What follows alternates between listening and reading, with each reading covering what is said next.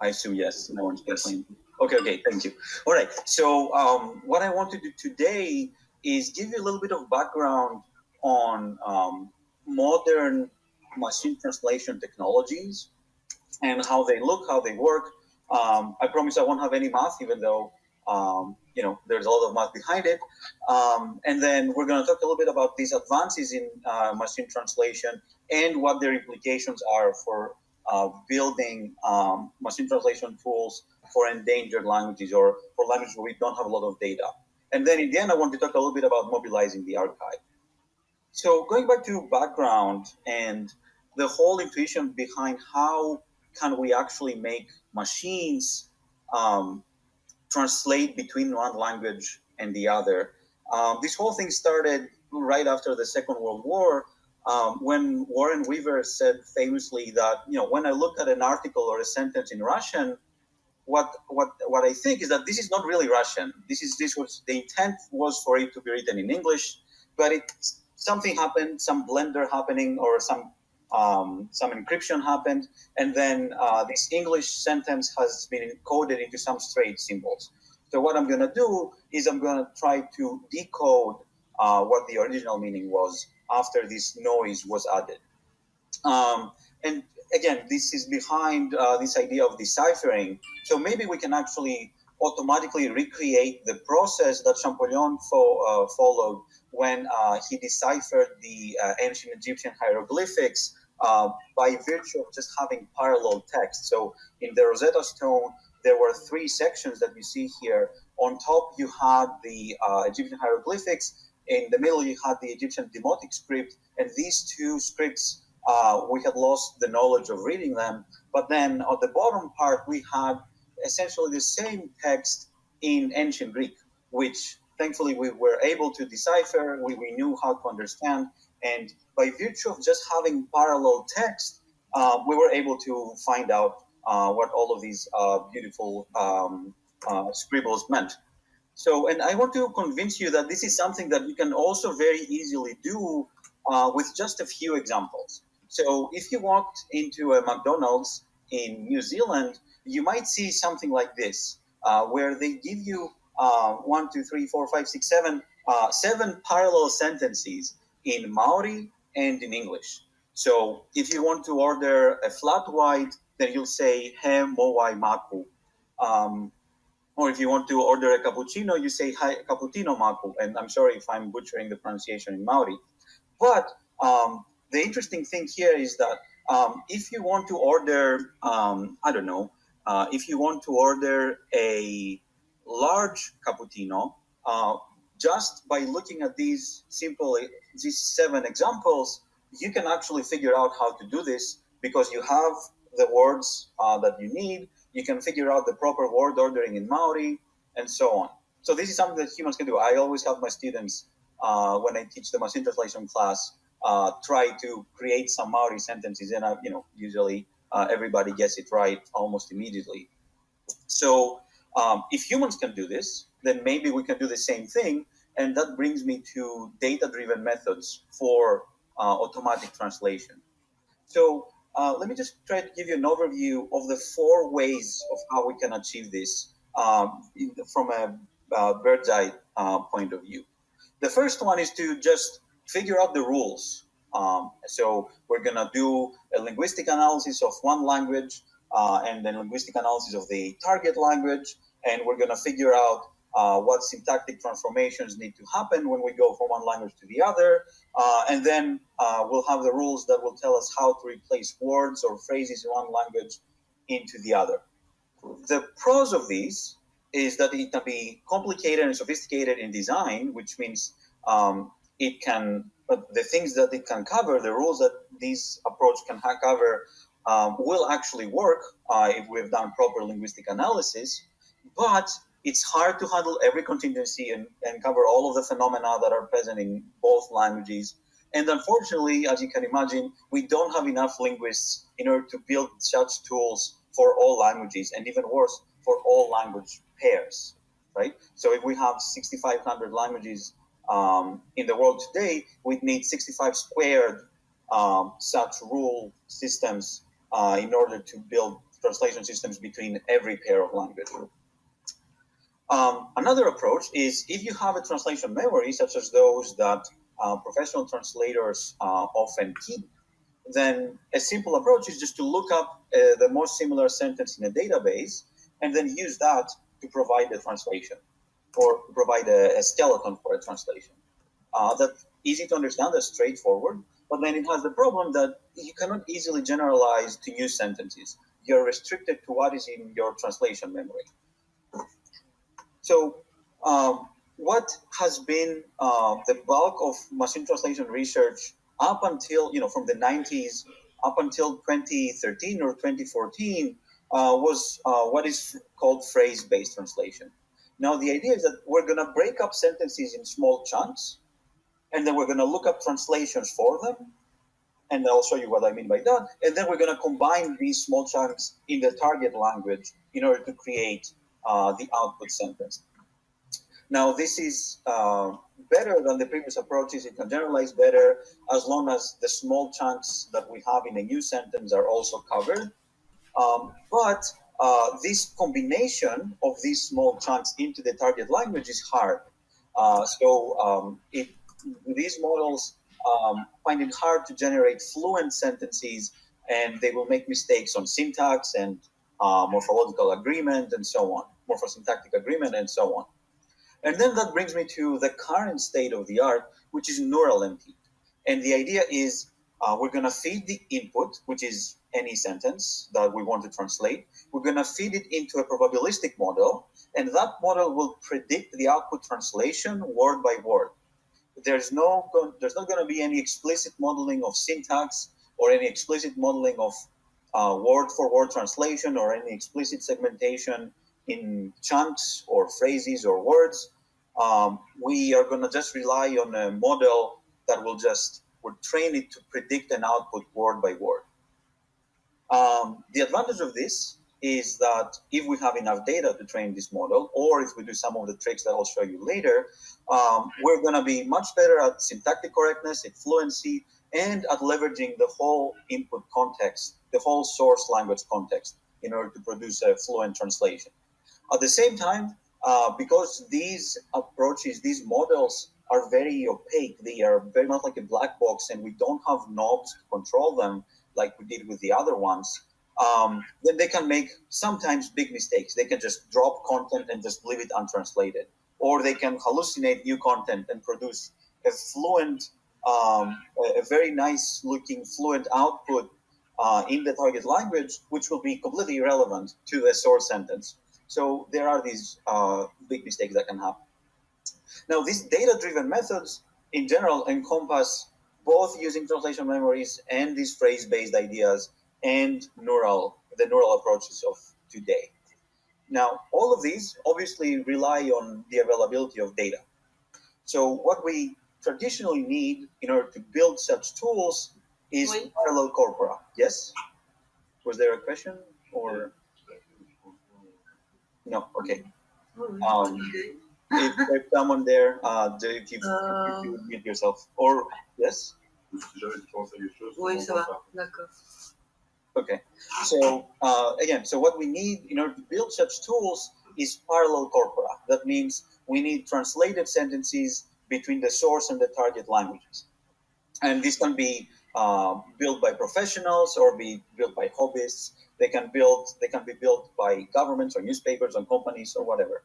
And you see here in the graph the availability of such parallel corpora over different language pairs. These are all parallel corpora between English and other languages. And you can see how there are some languages where we have a lot of data, more than we actually even need, like in French, in German, in Spanish, in Chinese. But then there's also a lot of languages that are very, very low resource, like Yoruba or Sindhi or Hawaiian and so on. Now, all of these data-driven methods operate in the following way. We're going to have the parallel corpus that gives us examples of translations between the source and the target language. Then we're going to have a training process that will read in this parallel corpus and then create somehow this probabilistic translation model, which will be able to give us a translation, a Y in the target language, given a source sentence, right? So this is the probability here, which I think is the only math I have in the presentation, is basically telling us that we're going to have probability of a target sentence given the source sentence, okay? And then when we have this model and it's trained, then when we have a new sentence in the source language, then we can use that model to produce an output translation, all right? Now, before 2014, here's what we did.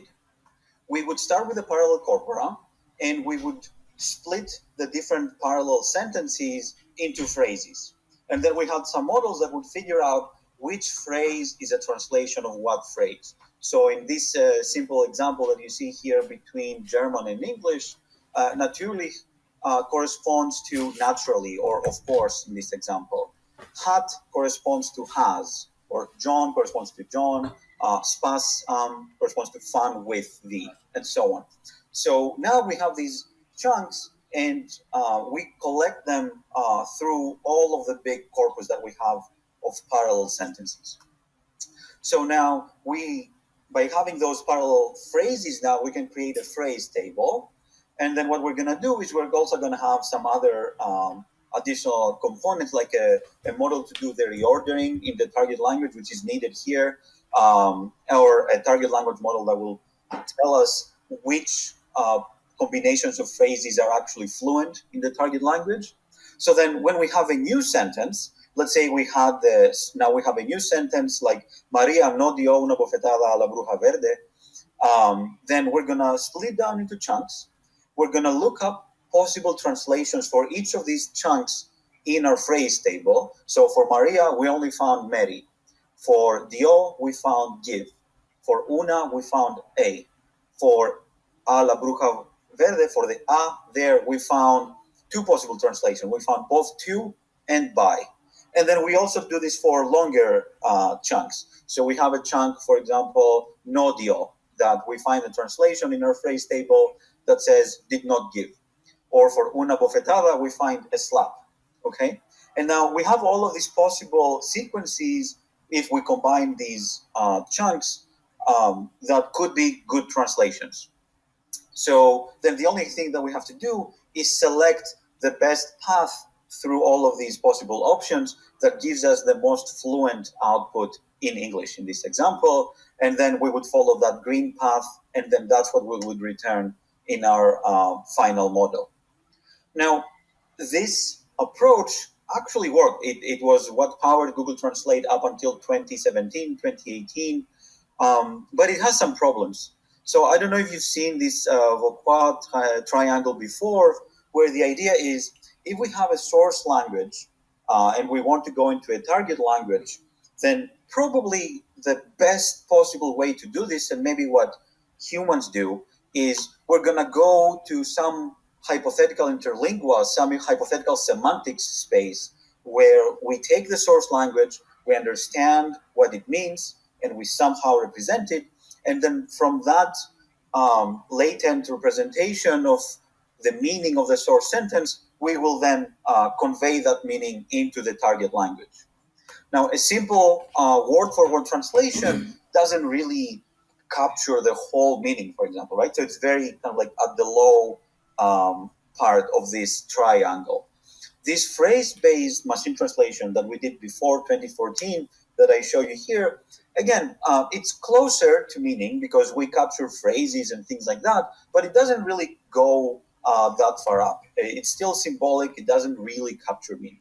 And that brings me to the neural era, the current, the post-2014 work that actually, it's not super close to the interlingua either, but it's much higher than this phrase-based MT is, because you could argue that the way that we represent now our inputs and our outputs is kind of like way more general, and it's somehow an interlingua that we just don't understand.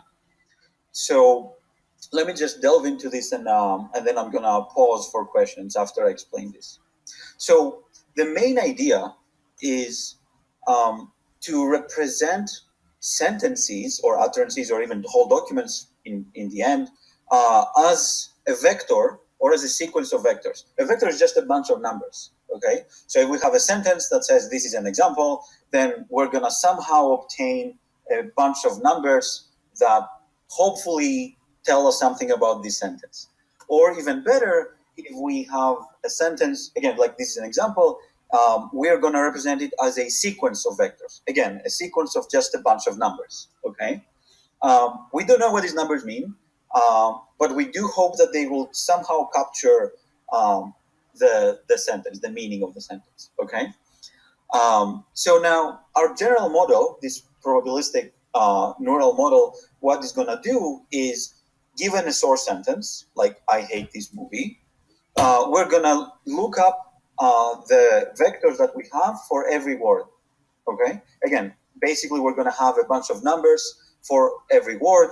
And what we find, in fact, is that these numbers do tend to capture semantics. So the vector for movie and the vector for film are going to be quite similar. They're not going to be exactly the same, but they're going to be very similar in terms of their numbers. If you think of a vector is like an arrow, and the arrow for movie and film kind of points in the same general direction, whereas the arrow for the same, like for house and apartment, they also point in the same direction, but it's not the same direction as movie and film. Okay, so then if we have these representations for every word, then what we're going to have is some complicated function that reads in all of these vectors and extracts essentially combination features and figures out how to combine all of these words and produces some other intermediate representation.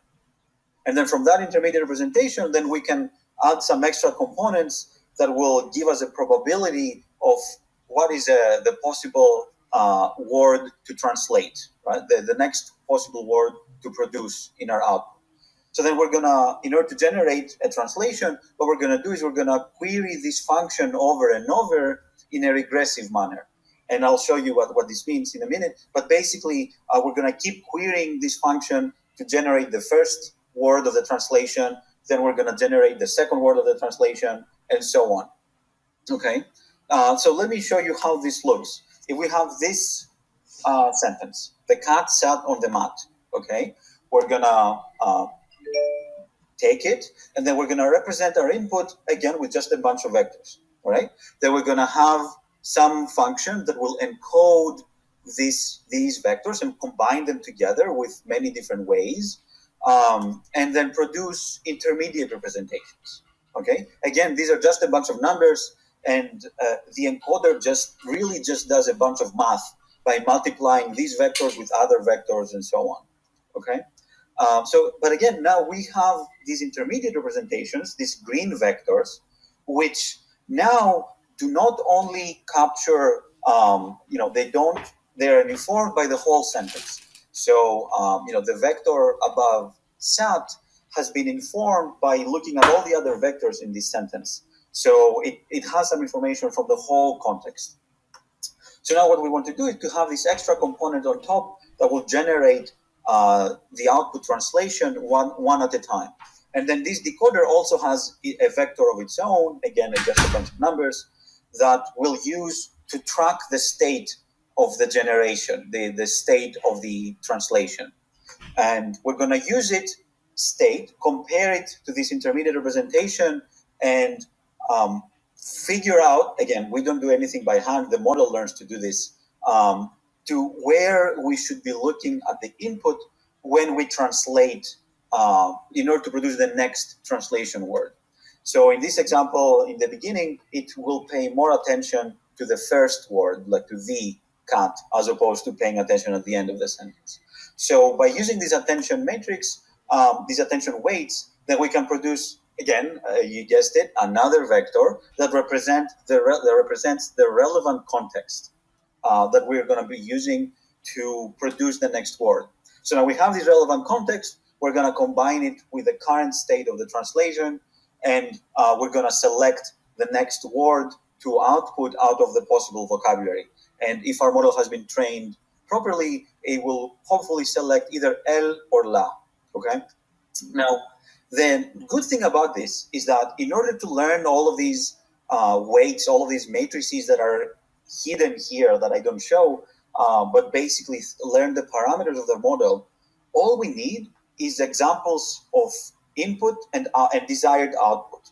And we follow this process that is called backpropagation, but doesn't really matter. But the way that you can think about this is that we have randomly initialized parameters in our model in the middle that initially will just produce garbage. But what we do is for every given example of a source sentence and a desired output translation, we're going to give the source sentence to the model. We're going to see what output it gives. We're going to compare it, the output of our model, with the desired output. And then we're going to figure out what the differences are. And what we're going to do then is, go back and change a little bit of these parameters. This happens automatically so that the next time that the model sees the same input, it will produce a better translation that is closer to the desired one. And if we do this over and over and over and over a large amount of data, then the model will actually learn the task, and it will learn to produce fluent translations that match the input. It will implicitly model syntax and reordering and all of those things without us giving it explicitly any information about these things. So given an input like here in Japanese, watashi wa ken wo shiteimasu, then the model, the generation will look like this. Given the input, we're going to query our function, and it will tell us, hey, I think with 96% probability, your first output should be I. So then we output I. And then the next step, we're going to give the function, we have the same input. We now know that we generated I, and we're going to ask it, what do you think is the next word? And it will tell us, well, with 90% probability, I think the next word is am. With 6% probability, it's was. With 2% probability, it's will, and so on. So we're going to select the one that has the highest probability and output am, and so on and so forth. And that way, we are going to output, if our model is properly trained and produces good probabilities, it will output I am giving a talk, and then say, okay, I'm done now. I don't think I should generate anymore. And then that's what we're going to output with our model. Now, the main intuition behind this is that if we have enough data to train this model, then this model will actually be better than anything we had before. Okay, so and then that brings me to the main bug here, which is, okay, so far so good, but this only will still work in high resource settings, because we do need a lot of data to train this, or at least we thought we did up until a couple of years ago. So are there any questions so far into kind of like the general idea of how these models work? Okay. All good. Okay, great. So again, now the question is, how, if, the way I described it, what we need in order to train these models is large amounts of parallel data, of translated data. Now, here's one very influential idea that's been around for about 4 years that also allows us to take advantage of monolingual data. That means data that are not translated, which are actually in larger abundance than parallel data. And this idea is back translation. So let me show you how this works. Let's say we want to train a system from English to French. We have some amount of parallel data. Okay, maybe it's small, maybe it's big, it doesn't really matter. But we also have a large amount of monolingual data in the target language, right? These are data that just are, they have never been translated, but we have access to them. So here's the idea. We're going to first train a model in the opposite direction than the one we want to train. So we're going to train a French to English model. Okay, it's not going to be perfect, but it's what we can do is now use this model and then take all of that monolingual data that we have and back translate them and essentially create synthetic translations into English in this example. So now what we have is a much bigger amount of parallel data, some of those on top were created by humans and professional translators, and a larger amount of those was created by an automatic system. So this English side in this synthetic parallel data is not great, but the French one is fluent French, right? It's written by humans. So now we're going to combine all of that data together, and now we're going to train the model in the direction that we wanted to train initially, and that's English to French, right? And now it has seen a lot more data. Even though there's noise in the synthetically generated English data, this is still, now doing this actually really helps the model. And every modern machine translation tools leverage untranslated text this way. Google Translate does this. It leads to large gains in performance. So now that's the first simple thing that we can do if we have access to untranslated data.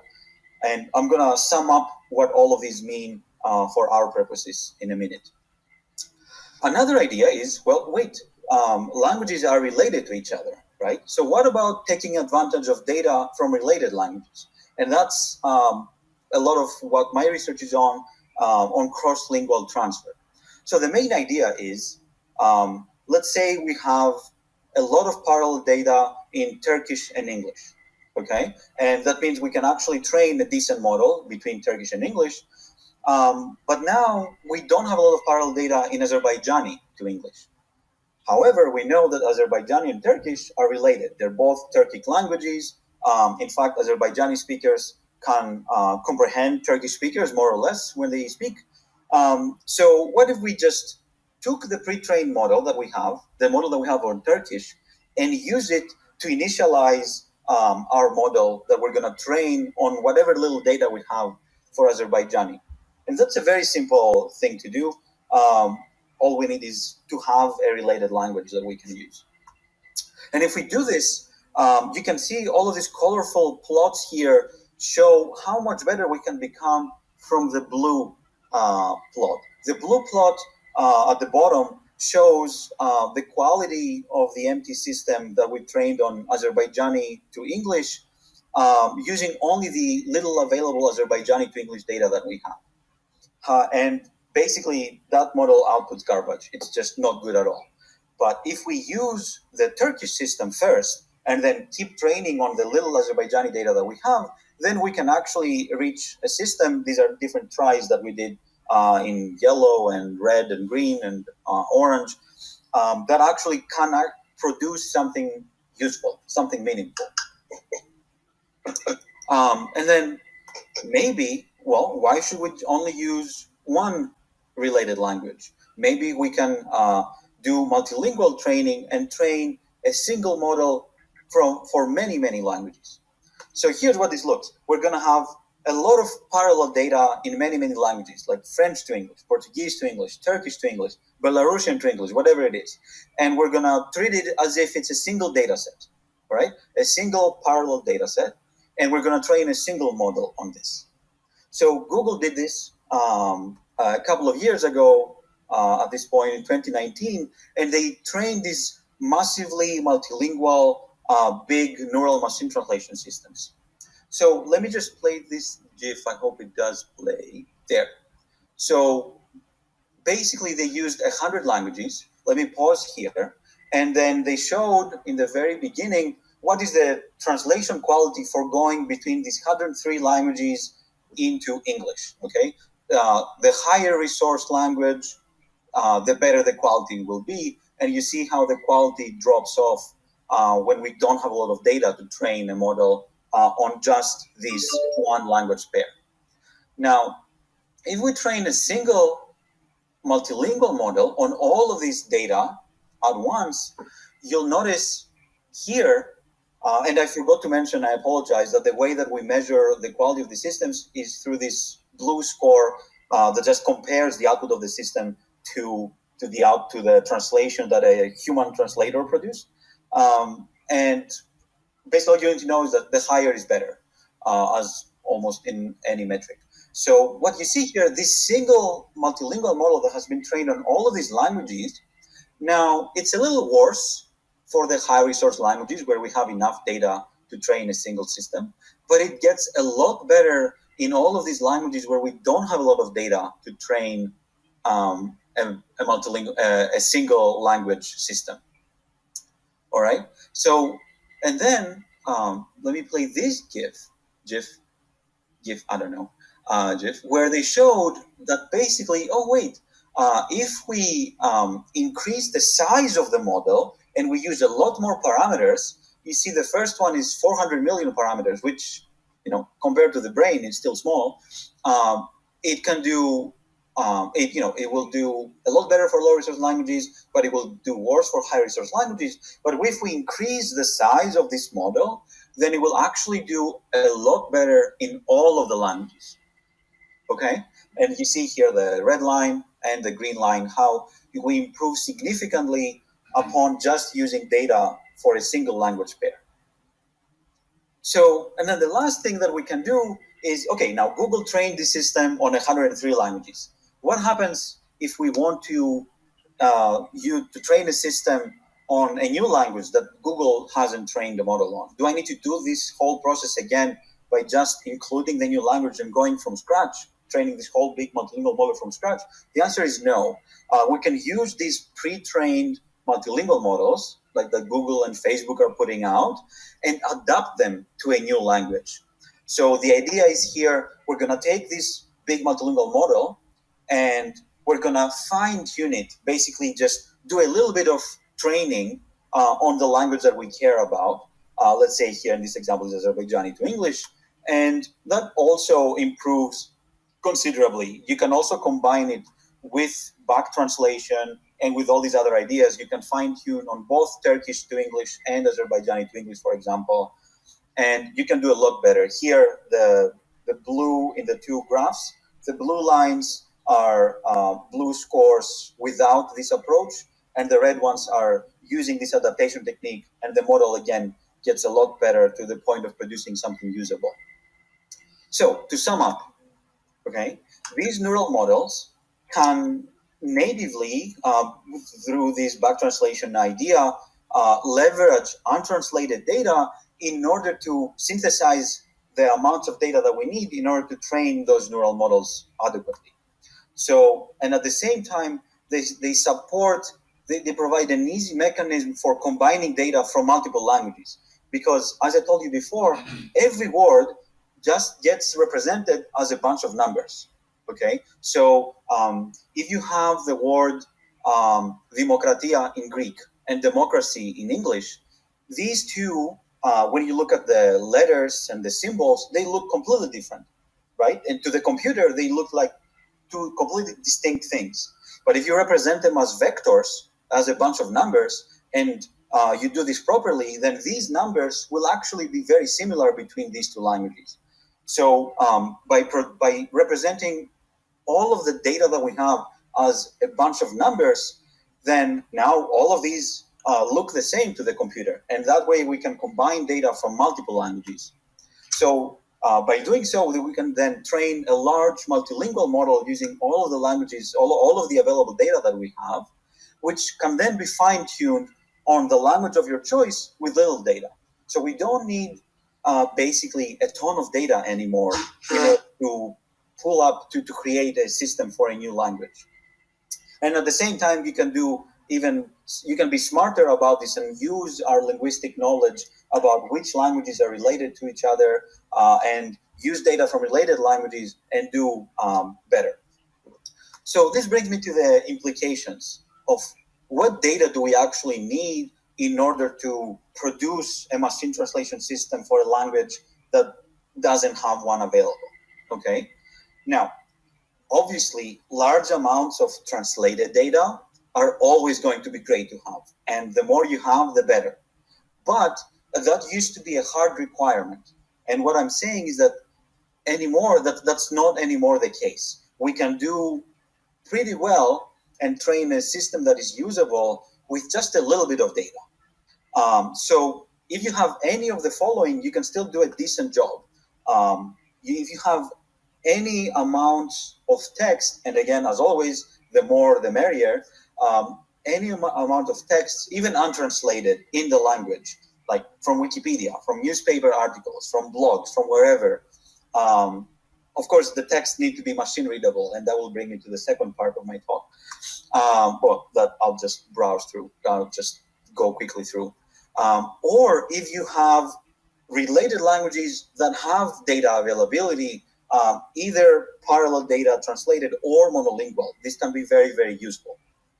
And then, again, as I said, having some parallel data is optional, but it can be very helpful. If you have large amounts of parallel data, then your language is probably already well represented in these multilingual models. And if you have things like dictionaries, they're not particularly useful, but there's some recent work that says, okay, maybe we can bootstrap simple things. We can bootstrap a machine translation model by using the information in the dictionaries at the word level, and then keep combining them at the phrase and then at the sentence level. But that's still not on par with having actual text in the language. So this is the first part that I wanted to talk about. But if you don't mind, Jeanette, just let me know if I spend 5 more minutes to go to the part about mobilizing the archive. Is that okay, or do you want me to stop here? I'm fine either way. Absolutely. Please go on. And I'm sure people will have a few questions. If we can try to aim to finish, in 15, 20 minutes, that would be great. Oh, absolutely. I'll aim to finish in 7 minutes. Okay. Okay. All right. Yes. So again, basically what the takeaway from here is we need to have at least some amounts of data in the language, not necessarily parallel, but we need text in the language, okay? And that we need this text to be machine readable. It's not enough that you bring me, 10 books in the language. I need to be able to somehow provide that information to the computer, okay? And this brings me to this idea of mobilizing the archive, which is not, that term was very recently, people have used it before, but Stephen Bird brought it to the attention of the NLP community very recently. We've been working with Stephen for a while. But basically the idea is that, for endangered languages and for languages that just don't have a lot of data, at least not a lot of data on the internet or in a machine-readable format, that doesn't mean that there's no data out there. Textual data do exist for many such languages, but the problem is that these data are locked away in formats that are not machine readable, right? So there might be locally published cultural texts, there might be educational materials that have been published, or there might be, which will be my focus for the next 3 years in this project, linguistic documentation where, a linguist went to the community, they collected audio, they transcribed some of it, they translated some of it, they analyzed some of it, but then that data has been sitting in a linguistic archive since maybe they published a couple of papers on the language, they published the grammar, but then all of the data that they collected, we are not using to build other downstream language technologies. So here's an example that we have looked into. There's paper books, as I said, there's handwritten notes. Here in this example, these are notes in Sangaji by a documentation linguist in Botswana. And there might also be PDFs or scans of notes or of books which are not machine readable, like a PDF, at least older PDFs up until 2012 or 2013, these scans were just images, right? So I cannot actually easily go and take the text from a PDF. And we looked very briefly at how many such documents could we find with a very simple search. We found more than 11,000 books on the Internet Archive that are not in the top 100 languages, which is what most of NLP is focusing on these days. And we're actually collaborating now with ILA, an archive for the indigenous languages of Latin America, which is hosted at the University of Texas. And they have basically more than 20,000 documents that linguists produced in the process of documenting more than 100 languages throughout Central America and the Caribbean and South America. So what we are trying to do is develop optical character recognition models for endangered language texts in order to make all of these data machine readable so we can use them to build language technologies, to build machine translation, to build syntactic analysis, to build voice recognition, and so on. Now, the problem, as you can imagine, is that state-of-the-art optical character recognition, or OCR tools that have been built without such languages in mind are bad, right? So I have this example here from the Library of Congress, which has digitized data. In this example, this is a book with data in Dakota, one of the native languages, Native American languages. And the OCR, however, that they used was trained on English. And as a result, you can see here, it makes a lot of mistakes. There's just in the first line, there's more than 5 mistakes. And in fact, no, there's exactly 5 mistakes. And for, 4 of the 5 words are wrong, right? It's only the second word, omaka, that is correct. So, in fact, we basically found out that some OCR tools only got Unicode support, which is needed for most not very commonly used languages, in 2018, which is just 2 years ago at this point.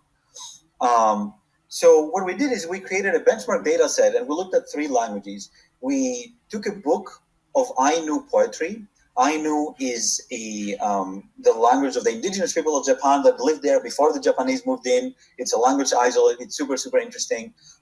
And we had this book that we scanned and did OCR on that had translations between Ainu poetry, and it also had the Japanese translations. We also worked in a dialect, in a language that's very dear to me, the Greco dialect of Greek, which is spoken in the heel of the boot of Italy. And we had several books with folk tales that had translations both in Greco and Italian that we were able to digitize. And last, we worked on Yaka, a language spoken in Nepal, which uses the Devanagari script. We had 3 children's books that contained the same stories in Yaka, but also in Nepali and also in English. Okay, so we did OCR on these, and we actually used the publicly available Google Vision OCR system, which is a general purpose system that can support 60 languages and 29 scripts. And this isn't trained on any of the languages that we looked into, or any endangered language for that matter, but it supports the scripts that are in our languages in the data set that we created. And just using this tool out of the box, we get pretty promising results, okay? Here we evaluate with word error rate, so lower is better.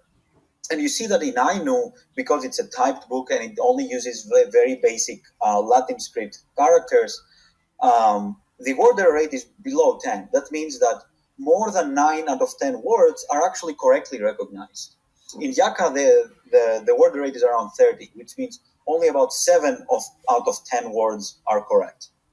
So the first pass output does recognize the majority of the words correctly, and our idea was that this can be a reliable starting point for post-correction of this output, because there is considerable room for improvement in all these 3 languages. So a lot of the errors that we found after doing an analysis were caused by the specific characteristics of endangered languages. So we had errors because of mixed script, or because of characters borrowed from other scripts, which cannot be handled adequately by current OCR systems. So Greco uses both Greek and Latin characters. Yaka uses the Devanagari script, but also has some IPA symbols in there to represent glottal stops that are not common in Hindi or Nepali. But these don't get recognized correctly. In addition, endangered languages tend to use diacritics that are part of the standard script, but might be rare in high resource languages. So the underdots that you see here that Greco uses, even though they are part of the standard Unicode for Latin script, there aren't any major languages that use it. Okay. In addition, there's this line under the character here in Yaka, I don't remember its proper name, that is also very uncommon in all the other languages that use Devanagari, like Hindi. So these are also incorrectly recognized. So what we suggested is, okay, maybe we can correct just like 1 or 2 or 10 pages of these books, which is not, I mean, it is effort, but it's not that much of an effort. It took our annotators like a few hours to do these corrections.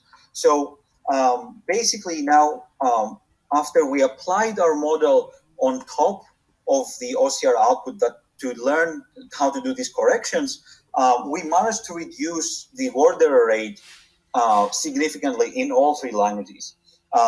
So we had almost more than 50% error reduction in Greco, a 30% reduction in Yaka, and so on. So in the end, this means that, and we're still working on this, we actually have some upcoming work where we make this even better. But basically what I'm trying to say is, now if we have non-digitized, non-machine readable text, now we have a pathway towards making that text machine readable so that then we can use it downstream. And yes, out of the box tools like Google Vision OCR provide a decent first pass output, but we can actually do a lot better and make that text cleaner so that we don't have to deal with a lot of noise when we train our models and so on. We actually have put all of the code for this out. If you have any materials that you want to make machine readable, just reach out or go to that URL. We have clean instructions that tell you how to use the Google OCR to obtain the first pass output, how you can create post corrections on that output by hand using a tool that we are also using to create some examples of how the model should correct the Google output to make it cleaner. And then we have examples on how to train our model or to train a model similar to ours to do this post correction on your language. So to summarize, there have been lots of very recent, and what I mean by recent is that I had to revamp my NLP lecture, my NLP class almost every year these days because whatever I taught in 2018 is not relevant anymore in 2020. And that means a lot of work, but that means that there's also a lot of excitement because now we can enable really cool things for languages that we don't have a lot of data. And a lot of you, I know, have access to data. A lot of you have expertise either in the translation community or in the linguistics community. So if you're interested in any sort of collaboration, just reach out to us or reach out to your favorite NLP person. They will be aware of all of these exciting developments because these efforts like pre-training and fine-tuning and all that and making models largely massively multilingual, they keep getting like best paper awards in NLP conferences and so on. So all of these things basically mean that we can make systems with minimal data, and these systems they won't be perfect, they won't be like as good as English-French translation is, but they will be much better than you would expect them to be. So with that, I'm going to stop sharing, and I'll be very, very happy to get questions or just to discuss about whatever you want. Well, thank you so much, Antoni. This was fantastic. I mean, we've heard, many times, presentations and lectures on machine translation, but so focused on indigenous languages or languages with very limited data, you made it very, very clear and possible for communities to be able to, start thinking about machine translation, that it can be possible. Mm-hmm. So we completely appreciate this very, very much. I do want to mention that, I mean, I had to skip a lot of slides, but I had a case study recently at a conference. There was a paper about building Cherokee to English machine translation out of University of North Carolina, Chapel Hill. There's a big grassroots organization in Africa called Mashakane, where like Africans realized, okay, wait, Google doesn't care about us. And I'm sorry, Craig, to put it this way. Google hasn't put out, that it doesn't support African languages. And I mean, it makes sense. Google didn't have data for these African languages. So people sat down, they created data. I worked with people in Zambia, and we collected data from books and stuff like that. And they created this very big community that's very, very active. I highly recommend talking to them or inviting them over. This is this big effort that now we have data in more than 20 African languages, from the big ones that you can imagine, like Swahili and Afrikaans and Yoruba in Nigeria, but also, what you'd consider, I don't want to say smaller ones because they're still spoken by millions of people, but they're languages that were predominantly oral, which is a big issue, and literacy is also a big issue. But the younger people now realize, okay, we can actually sit down, write stuff, like pay people to just write stuff down or collect whatever is available from missionary texts, which unfortunately for many of these languages are the most available data, to the Bible, to the Quran, to anything else we can find. And these can be a good starting point to build systems that produce something useful. So yeah, I'll stop blabbering and take questions. Sorry. So we have a couple of hands. Nicholas has raised his hands first. Tex is next. And may I ask someone to take over the raising of the hands, because I need to leave shortly, and I will just leave you carry on. Jordan, are you on the call? Can you help with the coordination? Yes, I can. Okay, thank you. Thank you, Antonis, again. It was wonderful. Thank you. Absolutely. Thank you, Janet. Well, thank you very much. It was very insightful. And I do have a question, though. I understand that all those strategies are predicated on the fact that we have English as a private language. Or are there more multilateral possibilities? This reminds me of, I think it was Roman Jacobson who said something like, I speak 23 languages, all of them in Russian. And do we not run the risk of speaking Greco or Chinua in English? Absolutely. I had these examples between English because this is the most easily available parallel language to get data on, because it has become the lingua franca for many regions of the world. But it doesn't have to be English. And in fact, I've done some work where I've shown that English is a bad pivot language because it's an outlier in terms of typology, right? It has no morphology. It has a ton of data. It has weird phonology. English is a bad one, but it is what we have. I've done work. So for Greco, we use translations in Italian and in Greek. For indigenous languages of Latin America, most often the translations that you're going to have are going to be in Spanish, because that's what the most speakers are bilingual in, and that's absolutely fine.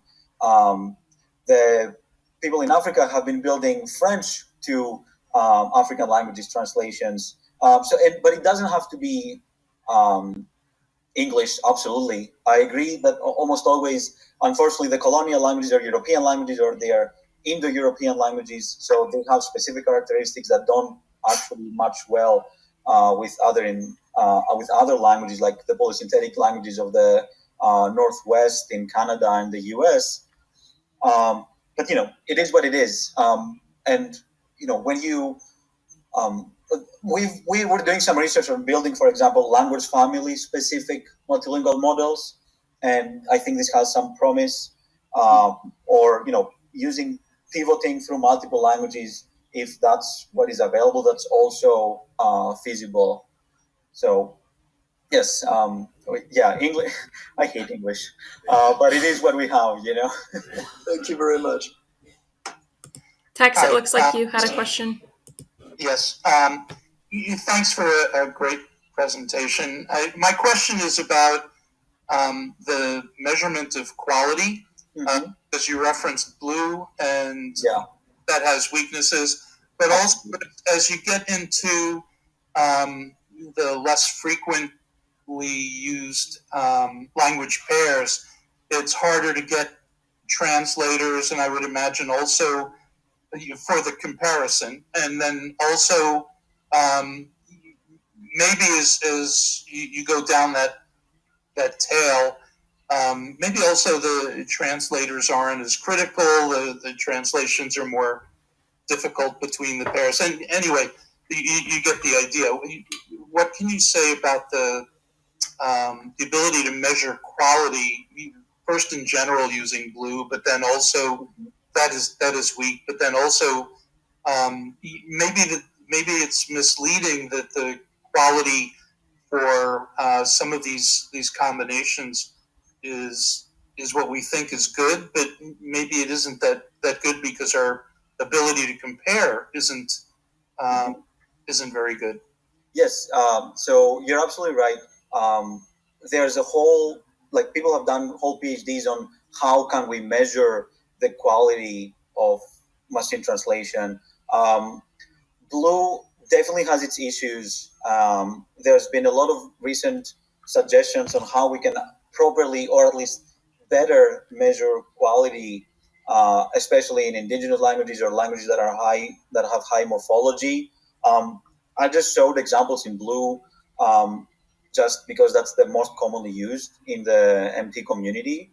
I mean, the truth is, if you look at the data, like in Google's massively multilingual model, where they show these very large improvements in the low resource end of the spectrum, and then you look at what languages are there, you'll find languages like Luxembourgish or Frisian, which are very, very related to other very high resource languages. So some of these can be misleading, but I don't think that should discourage you, because I have seen a lot of research also, and I have done a lot of research also on actual truly low resource languages and languages that are really difficult to handle, and we see similar improvements. Then the question of, I think there was a second part of your question about involving translators, or what was the second part of the question? Well, since you're using translators to rate the quality, but it's harder to get translators for some of these languages to begin with, as well as the pairs. So it must be very hard to actually get good critique. Know what your quality is. It's essentially the same as the French, just that it's more difficult. Yeah, I absolutely get that. And the truth is, I still operate at an academic setting. I have never actually, I did kind of like once in my internship, but in an internship, I have never actually deployed an empty system with translators specifically to see, what the improvement or in productivity there is. But let me come back to your question, because there are some ideas to take Hector's question. So Hector is asking, I think he would like to work with Mexican indigenous languages. The government says it is not possible because you have 364 linguistic variants. It is possible. Like I know people from Mexico. There was just last week, there was a workshop called America's NLP at the conference that was supposed to happen in Mexico City, but unfortunately happened online. But it will happen in Mexico City, I hope next year or the next time that NACL takes place.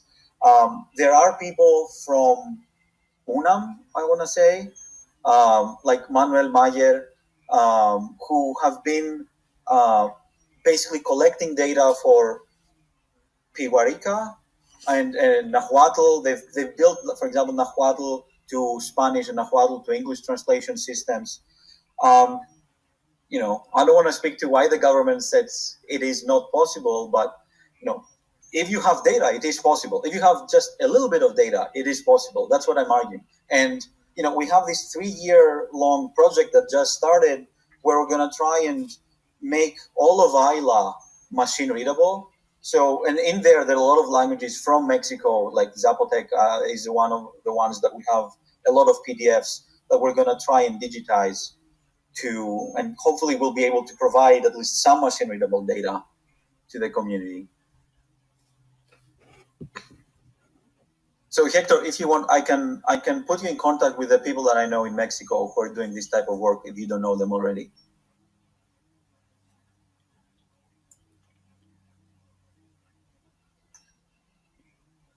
This is Craig. I had a comment and an observation.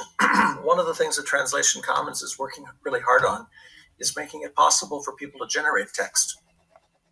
But much of this text is going to be very informal. It's going to be on text messages. It's going to be in emails.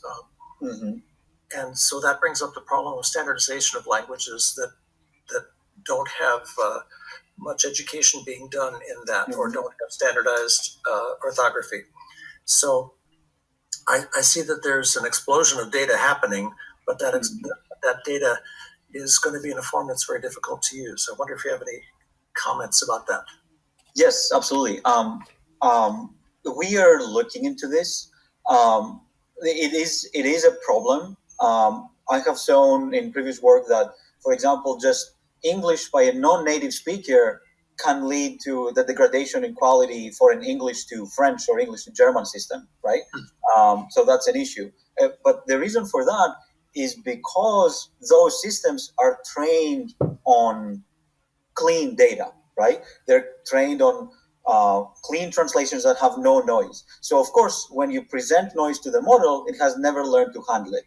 Now, if you do have data that have noise from the get-go and you train on it, the model will learn to handle it. And we can be a little smarter and incorporate some intuition. So if two words just differ by a little bit, and the changes that you're going to get in in the orthographies, they are going to be more or less standard. They won't.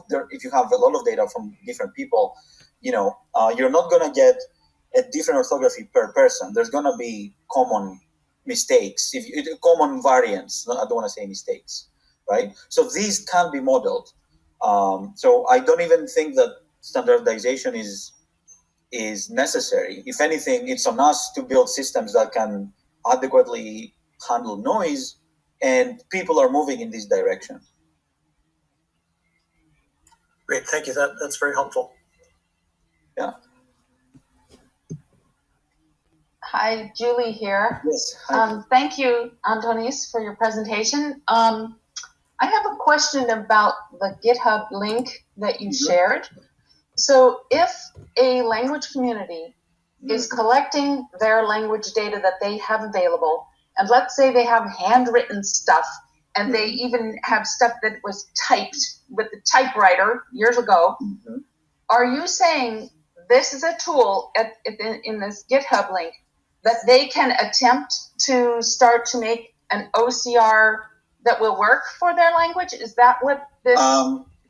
So at its current version, the tool is available. We have all the code available, but you need to have some computer experience in order to run it, or you need a computer scientist to run it, just because we haven't made a nice looking interface. Okay, we are working on this, but it is going to be a year or two before we actually deploy this with a nice interface, because there's also privacy considerations, such as maybe a community wants to run the tool, but they don't want to give us the data. And with this case, we want to make sure that when they upload the data on the tool, because everything now will happen on the cloud, you don't need a good computer. They won't run on our servers or whatever. So that we want to make sure that if the community doesn't want that, then we won't get access to the data. So if you're someone who knows how to use a terminal and just write commands, and we have commands you need to run, how you should format your data and so on, then yes. If not, and you can share the data, we would be more than happy to help with this. I have 2 students working full-time on this, thanks to the NEH. So, and we're always looking for, interesting cases to try our tools on. Our ultimate goal with this is, especially if we can release the data. So there's the goal of digitizing ILA and making ILA machine readable. But the other thing we want to do is just get a benchmark that actually covers all of those languages. So even just a few pages of a book in a few pages in many languages that will allow us, not just us, to test our OCR tools, but also all of the other people doing research in OCR, that we can create such a benchmark so we can drive research and direct researchers to actually try building OCR tools for all those languages. Because computer scientists in the academia, at least, they need to be able to say, oh yeah, I tested on this benchmark, this data set, and I improved upon Adonis's previous model by 1%. And then you get a publication, you get bragging rights, you have a goal you can do analysis and so on. So we want, as a side, to create a big benchmark. So if you have any communities that have data that they're willing to share, we'd be very happy to talk to them. Thank you very much. It would be great to stay in touch with you because the Translation Commons has a project called the Language Digitization Initiative. You're aware of that. And this will be a very important thing for us to be able to tell people that we are reaching out to, who we are trying to guide them through all the steps that are needed, and to create the technology stack that they need to bring their language online. And so if there are languages that haven't got OCR yet, this would be really very important for us to know about. So thank you very much for the presentation. Sure, absolutely. And feel free to reach out. I'll put my email here for everyone to grab. And then maybe we should go back to text, though I don't see any other hands. Yeah, I just wanted to ask about the issue of indigenous communities wanting privacy. And I was just, because we've been discussing this within this group as well, how to become more trustworthy and so forth in of these communities. But I was just wondering if you had any particular insights into that, or things that we could do to mitigate that issue. Just kind of open-ended, if you don't. Well, I mean, okay, from a computer scientist perspective, where we do everything these days open source, like every paper we write, we put the data out and we put the code out for people to be able to reproduce our experiments and build something on top of that if they need. Initially, it seemed weird that, in linguistics community, you just keep the data to yourself.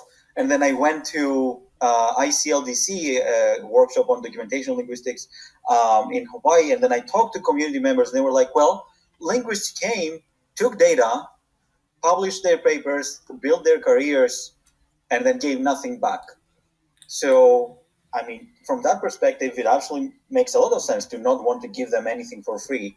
What I would argue, and I mean, it kind of worked with the community in Angola that we're working with now, is that, hey, if you spend the effort to create some data, then first of all, my goal will be to release the data out there so that, Google can support Kimbundu in Google Translate. Microsoft can take the data and support Kimbundu in Bing Translate. Maybe they can create keyboards if they don't have already on the language and so on. And at least on my part, what we said with this community was like, hey, we're going to maybe try and build an app that will help with literacy efforts. So, in the case of this OCR, the idea was, okay, maybe we can teach people, because now they are teaching people to write by driving to villages once a month. But if you have an app, maybe you can have people write on paper and then take a photo, and then we have the OCR recognize and tell them if they made a mistake or not, something like that. We're still figuring this out, but basically we find that every community wants to know what they will get back. And from a computer scientist perspective, I would say, well, you won't get something immediately right now because, after you put the data, it takes some effort or maybe a little bit of effort to actually create those tools, but eventually you'll get those tools. Yeah, I don't think that was the issue that I've heard from the communities. It wasn't that there was no give back. It was that people outside the community actually took ownership of the data and then it became difficult to use, or it morphed into something that didn't represent the language. Right. But right. Thank you for the comments. I want to make sure other people get a chance to talk if there are more questions and respect time. Sure. Yeah. Craig? I just had a comment. It sounds like all of this is wonderful work. For many indigenous communities that do have some technical skills, especially young people who are learning basic computer things, in addition to scientific papers, I wonder if there are short tutorials being created, like a half-hour YouTube video on how to do OCR correction, or half-hour video on how to start putting data in for these models. Yes. So I think you're right. We have a video of a presentation that describes the model, but we don't have a tutorial. And I think that would be something that would be very useful to do, for sure, at least for the OCR thing that we have built. For building machine translation systems that are on top of these large pre-trained models, there actually is I don't want to say a small startup, because these days it's pretty big. It's called Hugging Face, like named after the Hugging Face emoji, it has offices in Paris and in New York. But basically, they've been creating simple interfaces, again, through Python. So you need to know Python, programming language, but they have very nice tutorials. They just put out an introductory course on how to do NLP with their tools. And they have all of these large pre-trained models. They have the code for fine-tuning. So essentially, all you need to do is know how to write or copy even 10 lines of Python, format your data in the appropriate, the necessary format, and then just run the code, and then you'll end up with a model that's fine-tuned for the language of your choice. And it may work, or it might not work, or it might be great, or it might be just okay. But that's one of the places that I would look into. And honestly, if you search, how to fine-tune Embark, one of those large pre-trained models that Facebook put out, then there's going to be like 10 Medium articles of varying quality and with varying explanations on how to do this. For the OCR, I absolutely will take your suggestion back to my student, and we'll look into creating a walkthrough video of all the steps required. We've already done this like 3 or 4 times with communities that we're working with now in a one-to-one fashion. So we might as well actually create a tutorial for this. That makes a lot of sense. I would like to add, if you're not aware, Antonis, we've produced some videos. Julie has created a great video on data gathering.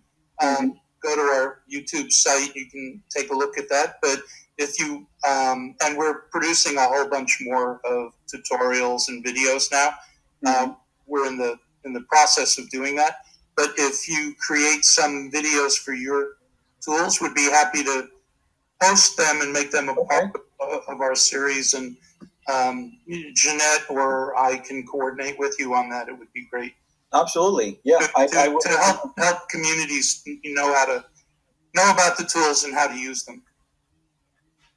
Yes, that makes a lot of sense.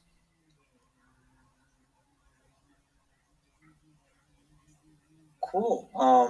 Was there, if there isn't anything else, I'd be happy to stick around, talk about whatever.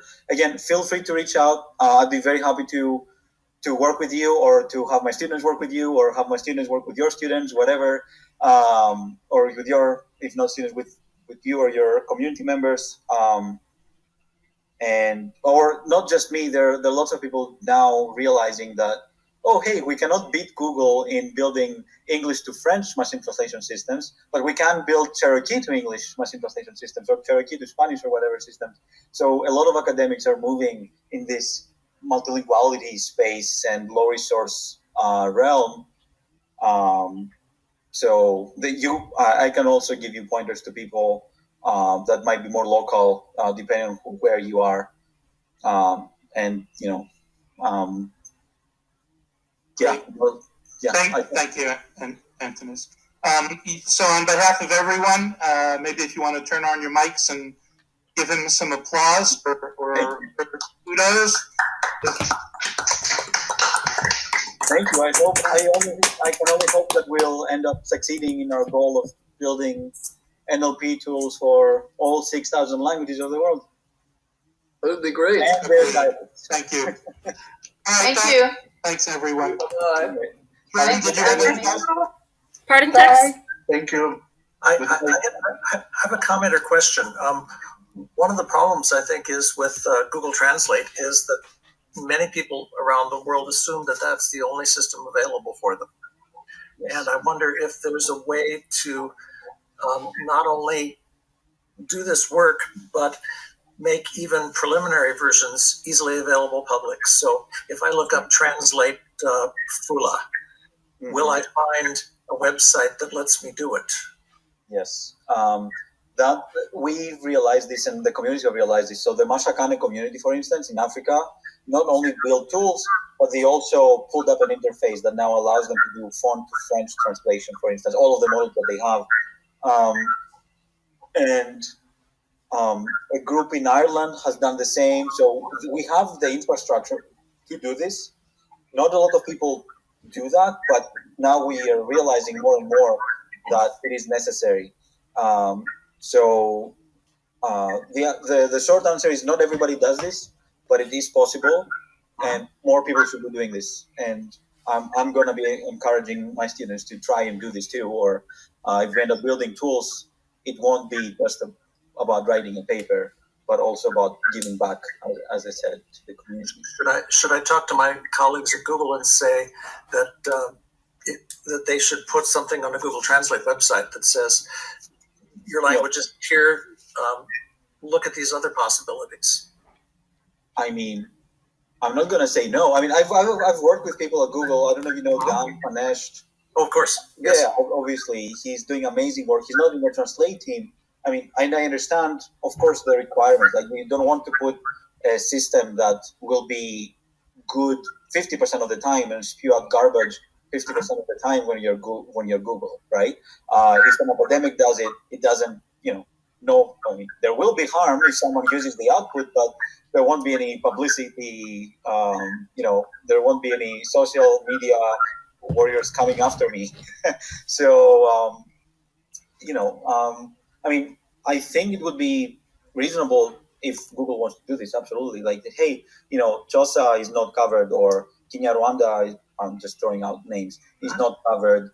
But here's a tool that Mashakane put out, and Google supports Mashakane also financially, so it would make sense to do this. I just did a search, machine translation tools that are not Google Translate, and I get a few, but they're mostly Wikipedia articles or general articles, but they are not actually pointing to places where people could type in Cherokee and get out Spanish. Right. Let me try and find the font to French interface Mashakane put out. Because I'm thinking there must be many websites that language communities have created over the years where they have a word lookup dictionary, translation dictionary. It's just posted to a website. And I don't even know if it's in Unicode or not. Maybe not. But how do people find these? You know what I mean? There isn't sort of one unified way to find these. I don't know how. I mean, this would take a lot of looking. Yes, it does. To find these. Yes, and that's why, I mean, even more. Don't even care about translation. Let's say one of the most basic NLP tasks, language ID. Like, yes. A text, what language is it in? Google has been doing amazing work, for example, in putting out tools that in theory support hundreds of languages, but because they had to rely on web pages and things like that, there were some recent studies that showed that they were actually just not accurate at all for underserved and for these under-resourced languages. So I think Dan from Google was also thinking about creating some sort of resource that says, hey, this web page is definitely Sicilian. This web page is definitely Nahuatl, so that we can actually get, and we need the input from the community about this. I don't know where I can find web pages in Urdu, or Kashmiri or whatever, but a community member would know, right? And it's complicated. I did this at PAMLEX. This was my part of my job. Super cool. Yeah. Was the identifying for sure what ISO code to use, because we couldn't use the data unless we could be confident about that ISO code. And so it would take some digging and even triangulating, look at the preface of the dictionary where the linguist is describing this language is spoken, in a in villages that is 2 miles south of this mountain and 3 miles west of this river. And then I go to Google Maps and then I go to, Ethnologue and Glottolog and look at other clues and look at other data somewhere else that shows how you count from 1 to 10 in that language. It doesn't match up. So to my way of thinking, that's a complicated thing for humans, and also the most fun part of the job. So that's an issue. The fact that we don't actually know what's out there is an issue, right? So just going to the community is so important. I'll go back to the Greco community, which has about 20,000 speakers. Okay, for a while there was support by the Greek government. There was some revitalization efforts, but nevertheless the language is very much endangered today. Mostly because all of the young people moved from the south of Italy because there were no jobs. So they just, they are now out of the region and they have to use modern Italian. So we went there with the linguist. As I was an undergrad, and my job as an electrical engineer was just to build a database for the data that we're going to collect. I hadn't thought about NLP or linguistics at the time. And we went there and we met people at the cafe, at the main square, who took us to their house and they were like, hey, I have these recordings that I've been collecting for 10 years that my wife was mocking me about. But hey, look, wife, there's these people from Greece who can now use this data and do something useful with it, and we wouldn't have gotten this data unless you actually talk to the communities. So that's a lot of effort, obviously. And that's what, for me as a computer scientist, I almost always just work with a linguist that has a ties to the communities because, what can I do from Washington, D.C. or from Athens, Right. So, right. And it's super important. Yeah. And we're embarking on an outreach effort. I don't know what shape it will take. There are so many languages in the world and I don't know what shape that will take, but anyway, I that's why I'm thinking in terms of that GitHub link that you shared and what we can offer people. Put it here. I don't know if you probably have it. I wrote it. I actually wrote it out. Okay, I'll put it here. It's the whole project page. We have an updated version of our tool that works even better. That's under review, but we are going to try and go ahead and put out a tutorial after Shruti, the student who did most of the work, defends her proposal, so that we can actually go ahead and make this as accessible as possible. But meanwhile, if you have stuff that you need to do, just email us. Yeah. Thank you. Well, I'm intrigued by this talk for a variety of reasons. One of them is that my first contact with a smaller language community was with the Cherokee years ago. Oh, okay. I actually met someone by accident, and we started talking, and he said, because I said I work with languages, he introduced me to people in the Cherokee Nation, and we launched Google Search in Cherokee, for example, with the Cherokee. Mm-hmm. And user interfaces in smaller languages are not all that useful to the community, except as a affirmation that their language is important. Yeah. And that effort to get more more translated user interfaces has not gone very far because it's very expensive, and people don't use them even when we tried it for quite a number of African languages, for example, because many people don't read and write in those languages. Yeah, But the language interest is growing. I work with I try to coordinate with the Google Input Tools group, Gboard, and I think that's the most important areas where we can make an impact fairly easily if people realize that, oh, there's a way of typing their languages. But the one of the big problems that's arisen there is, again, people finding out whether the tool is available, assuming that it isn't, and so not even looking. And the second thing is that for many of these languages, people will say, oh, this is a Cree language keyboard. But that doesn't work because there isn't one Cree language. There are a bunch of Cree languages which use different writing systems, use very different vocabularies. So you pointed out many of the opportunities, but the practical things come up very quickly as well. Absolutely. I do acknowledge all of those. Yes. Shall I assume that you're in touch with some OCR people at Google? Mostly done. Okay.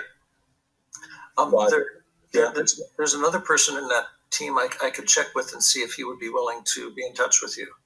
Absolutely, yeah, would be more than happy. We are using Google as our first plus output because it is the best thing out there that we found. So, and I didn't mean to dunk on Google or anything. I did 2 internships there, and I absolutely loved it in New York. So, no offense taken. I'm only one part of a big company, and a big company does some great things and does some things badly and doesn't do a lot of things. So, yeah. We do have an active OCR team, I believe, in Mountain View, and experts in that area. I'll see if they're willing to be in contact with you. How about that? Yes, that'd be great. I did put the link to the Cherokee English translation paper in the chat. Yes, I see that. Thank you. It's Mohi Ansel, with the CS person. He worked with a linguist, again, I think at UNC. Who collected the data, and a student who's a native speaker. But I absolutely agree with you. And I do want to mention that, 2 things. One is that there's a lot of interest these days on speech translation so that people don't actually need to write. We organized the shared task for speech, audio translation for Swahili, for 2 varieties, Coastal and Congolese Swahili. And we can get decent output with some effort.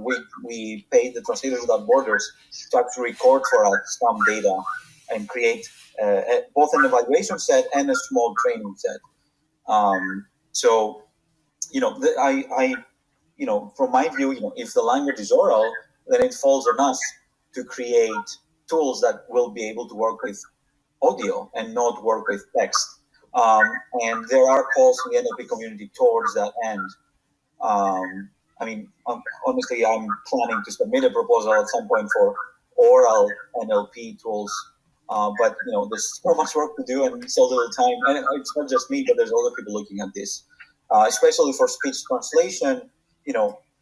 It comes back to what I talked about in the talk. Skype supports speech-to-speech translation between English and Spanish, and it's decent. And it was trained on a ton of data, like several hundreds of hours of translated audio. And it was assumed that in order to reach that level of accuracy or that level of decent accuracy, you needed that amount of data in any language. But with all these improvements, with these multilingual models, this pre-training that I didn't talk about, and so on, now people are training speech recognition tools with just 10 minutes of audio transcribed. And it's decent, right? Not in English because it has weird phonology, but it's decent in all the other languages. Obviously, and the same goes for speech translation. So there's a lot of promise, I think, that, speech translation is not there yet, but if you check again in a year, it will be there. Yeah, you're probably familiar with the work that Don Vanesh and the people in Australia have done on a project called ELPIS. Yes, absolutely. And that's very exciting and has a lot of promise. Yes, exactly. Yeah, I actually just saw Don a couple of weeks ago at a workshop for African documentation linguists who wanted to use our talk. And Don talked about ELPIS, and I talked about, again, I gave an introductory talk and I talked about the OCR stuff. So, yes, there's lots of nice initiatives going around. Thank you.